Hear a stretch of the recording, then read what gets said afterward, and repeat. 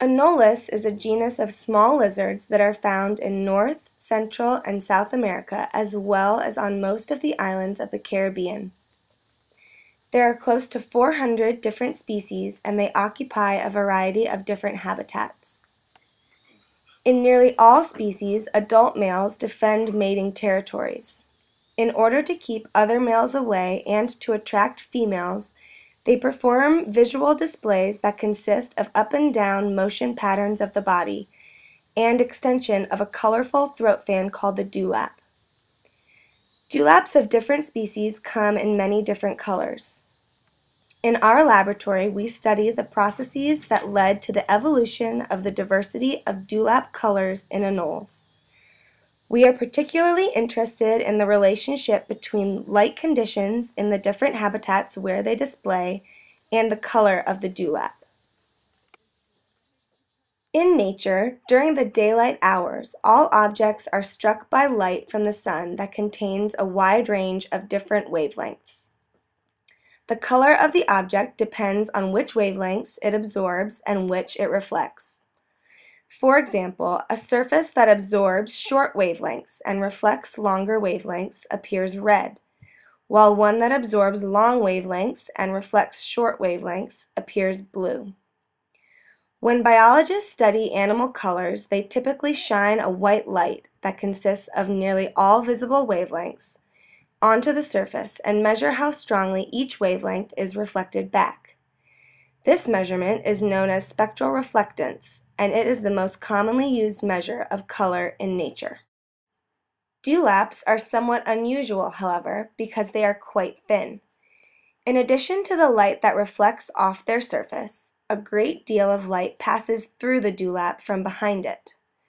When light is transmitted through an object, it can occur in two different ways. If the light rays pass directly through without changing direction, the object is at least partially transparent, like glass. However, in many cases, as light passes through a thin object, the light rays are scattered in all directions from the surface. We call this diffuse transmission, and an object that exhibits diffuse transmission is said to be translucent. It turns out that in many species of anoles, the dewlap is translucent. It passes as much or more light through it from the back as it reflects from the front. When scientists measure animal colors, they usually shine a light on the front surface and measure the light reflected back. In order to measure the color of a dewlap, however, we have to account for the large amount of light that passes through it. As can be seen in this picture, we measure dewlap color by putting lizards in a special holder for just a few minutes. We shine a light onto one side of the dewlap. We then measure the light reflected back, but we also measure the light that passes through the dewlap. During these measurements, lizards were handled briefly, gently, and carefully. Afterward, they were quickly released, unharmed, back into the wild at the location where they were captured. In addition to measuring how the dewlap of each species transmits and reflects light, we go out into the natural habitat and measure the light that strikes the surface of the dewlap in order to calculate what dewlaps look like in different light conditions. By doing this, we have figured out that for many species, the light transmitted diffusely through the dewlap is just as important, or even more important, than the light that reflects off the surface in determining the brightness and color of the dewlap. We recently completed a research study on the dewlap color of a species from Jamaica called Anolis lineatopus. Anolis lineatopus is found in moderate to heavily shaded habitat. The dewlap is strongly translucent. When light strikes it from the side opposite the viewer, it lights up brightly and actually appears to glow.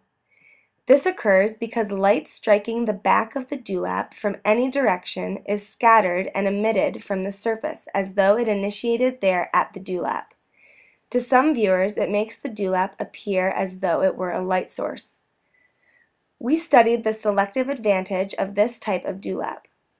Having a dewlap that lights up when it is lit from behind is extremely advantageous for species that live in shaded habitats. Brightly lit colors are easier to detect and recognize when they are better lit. By lighting the dewlap from both the front and back, the entire dewlap color pattern is more intense. This makes the colors of the dewlap more vivid and more easily distinguished rapidly from other colors in the habitat. Thus, the colors on a translucent dewlap will stimulate the visual system of members of the same species and make the visual displays much more effective. This kind of translucent color pattern is found in many different anoles species that occupy shaded habitats.